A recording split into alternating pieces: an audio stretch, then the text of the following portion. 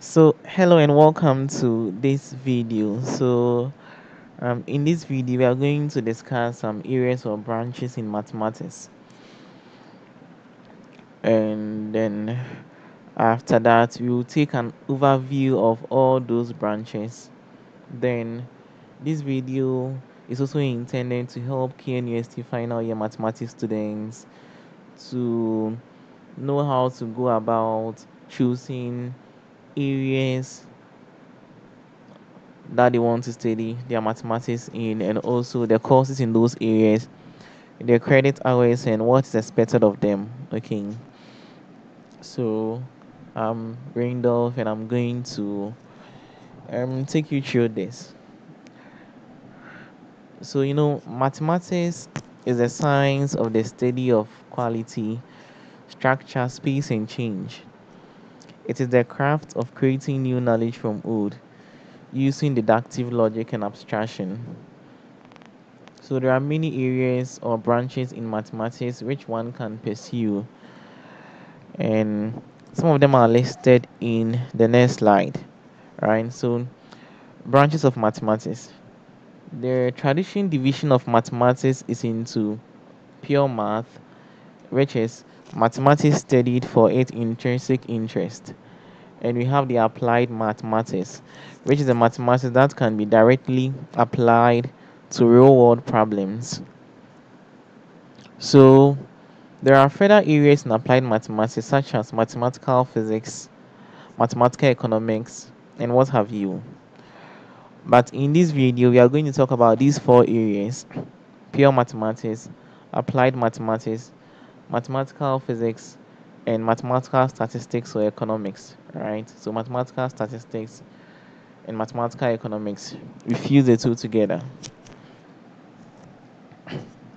So pure mathematics.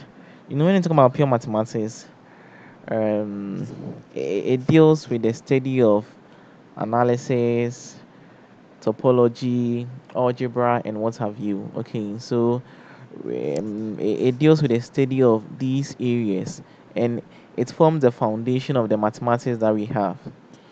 So areas or topics in pure mathematics include number theory, algebra. So algebra, you can talk of linear algebra, abstract algebra.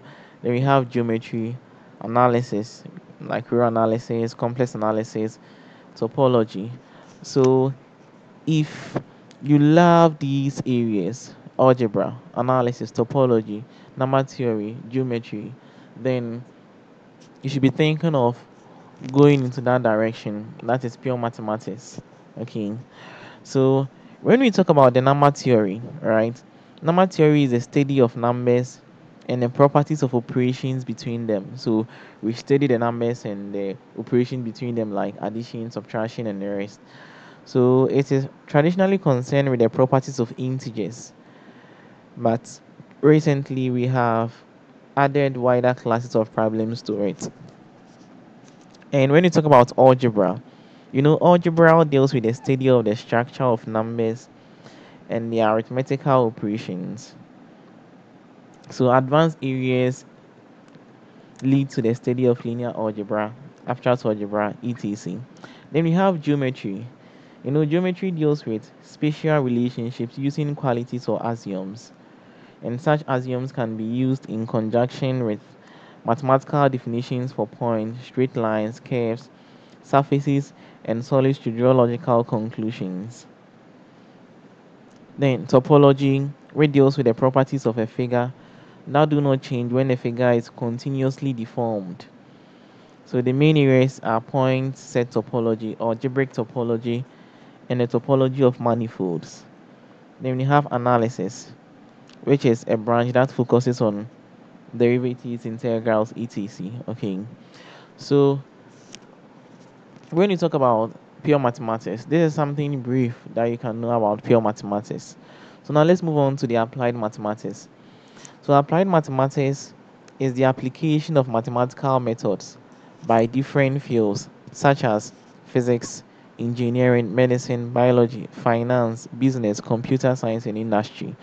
So in simple terms, applied mathematics is just the application of mathematics to solve real world problems.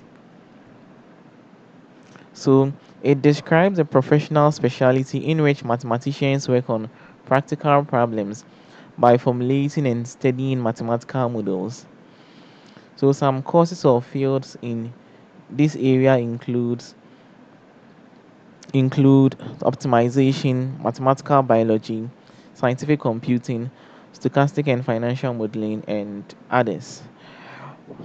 So when you talk about optimization, optimization is um optimization means to make best. Okay, so mathematical optimization or mathematical programming is the selection of a best element with regard to some criterion from some set of available alternatives. Then we talk about mathematical biology. Mathematical biology is also known as biomathematics, or some people do call it theoretical biology, and it's a branch of biology that uses mathematical models and analysis and representations of living organisms to examine the systems that govern structure, development, and behavior of and within biological systems. And scientific computing, also called computational science or scientific computation, is mainly the idea of development of mathematical models, use of quantitative analysis techniques, and use of computers for solving scientific problems. So it is simply the collection of tools, techniques, and theories required to solve on a computer the mathematical models of problems in science and engineering.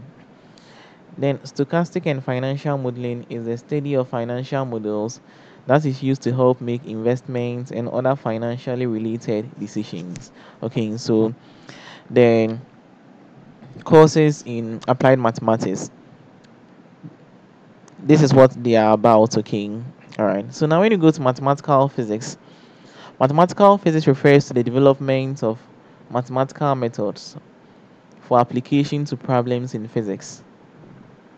So we try to use our mathematics to solve problems in physics.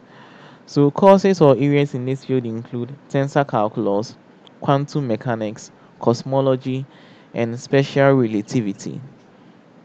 So when you take tensor calculus, for instance, it's also known as Ricci calculus or Ricci calculus, and it is an extension of vector calculus to tensor fields. That is tensors that may vary over a manifold, example in space-time. So Albert Einstein used it to develop his general theory of relativity. Then when you talk about quantum mechanics, is the science dealing with the behavior of matter and light on the atomic and subatomic scale. So it attempts to describe and account for the properties of molecules and atoms and their constituents. Cosmology is a branch of astronomy concerned with the study of the chronology of the universe. And special relativity is a scientific theory regarding the relationship between space and time. And it was developed by Albert Einstein with the help of tensor calculus. Alright, so that's with mathematical physics. So the courses and a little introduction about what they do. So we go to mathematical economics or mathematical statistics. So mathematical economics is the application of mathematical methods to represent theories and analyze problems in economics. And mathematical statistics is the application of probability theory, a branch of mathematics, to statistics as opposed to techniques for collecting statistical data. Okay, so when we talk about mathematical statistics, we are just trying to apply mathematics in what statistics, right? And it is mostly based on the probability theory. Okay, so courses or areas in this field include time series analysis and forecasting, optimization, mathematical economics, principles of management, entrepreneurship, design of experiments, and what have you. So you can read about these courses or fields to know what they are about. If not for anything, we've already spoken about optimization and mathematical economics. So you can read on time series analysis and forecasting, principles of management, entrepreneurship and design of experiments. Okay. So now let's go to final year KNUST math students. So if you're a math student in your final year at KNUST, when you get to final year, you'll be required to do courses based on elective and core, just like what we used to do in SHS. So we have core courses which will be done by all the students, and we have electives, and those will be based on the field or area you choose, whether you want to do applied math, you want to do mathematical physics, you want to do mathematical economics, or you want to do pure math. Okay, so we have core courses which are done by all of the students. So during the first semester we have two of them. We have raw functions 1, which is a 4 credit hour course, and we have integral equations, which is a 3 credit hour course. So during the first semester, these two courses will be done by all, whether you choose to do mathematical physics, econs, pure math, or applied math. And in the second semester too, these are the core courses. We have raw functions 1 and raw functions 2. Yeah, you do raw functions 1 here, and do raw functions 2 here, which is a 4 credit hour course, and introduction to functional analysis, which is also a 4 credit hour course. So these are the courses or the core courses that you do during the second semester. Okay. So now let's go to the elective courses. So we have 4 areas: applied mathematics, pure mathematics, mathematical physics, mathematical economics or statistics. So out of these 4 areas, you'll be required to choose one of them that you want to specialize in. So I've already introduced you to mathematical econs, what's about, mathematical physics, what it's about, pure mathematics, what it entails, and applied math. So by now, you should be knowing where you want to go into. Okay, you can also read more on the internet to know where your interest is or what supports your career aspirations or goals. So when you decide to do applied mathematics, right, these are the elective courses, not core courses. So for the first semester, there are 4 courses. Each of them is 3 credit hours.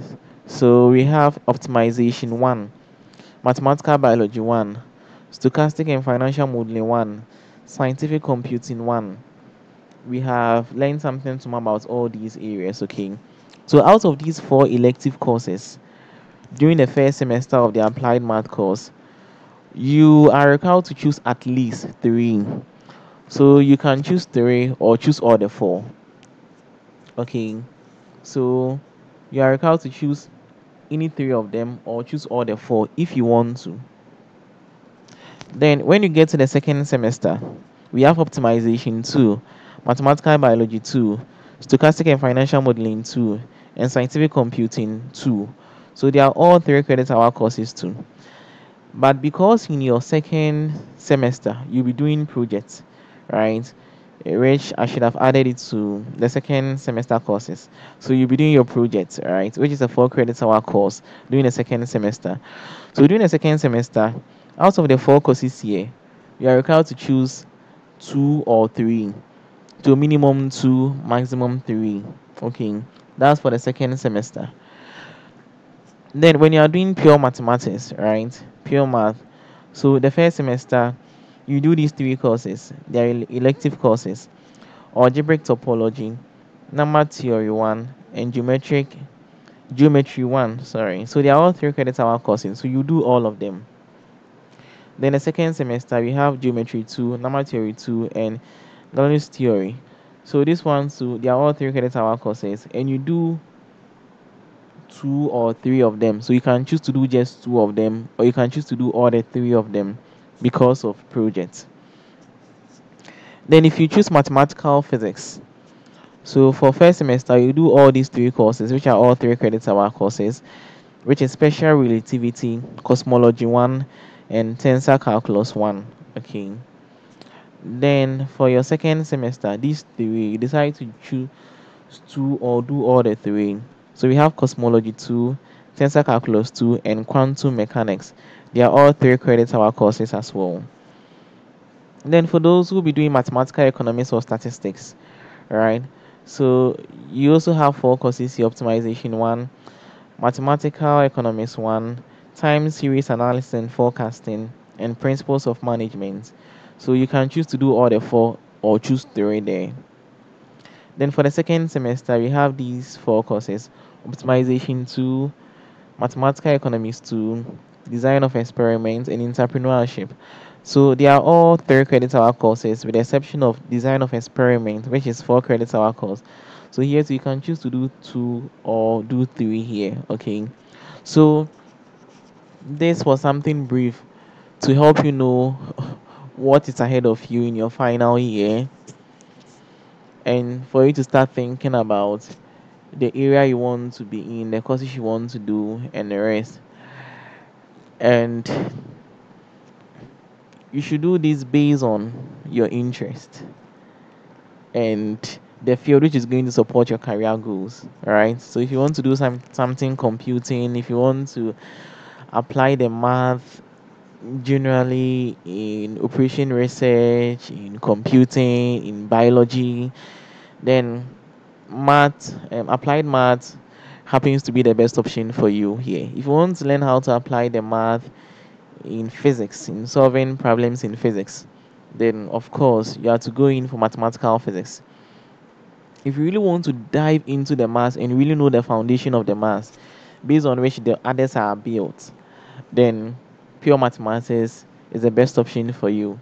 And if you want to know how to apply your math in economics and statistics, then you go in for mathematical economics or statistics. So thank you very much, and I hope this video is very helpful and is going to help you to make a better decision. So see you some other time.